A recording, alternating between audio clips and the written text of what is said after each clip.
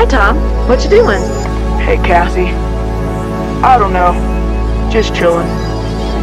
Is something bothering you? Sort of. Like what? Well, it's not easy for me to talk about it. What?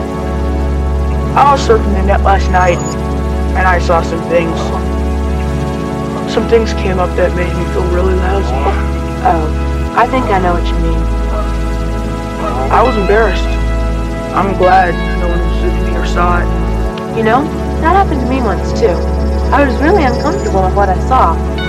What did you do? I told my mom and dad. What did they say? They said... Hi, Tom. What you doing? Hey, Cassie. I don't know. Just chilling. Is something bothering you? Sort of. Like what? Well, it's not easy for me to talk about it. What? I was surfing the net last night, and I saw some things.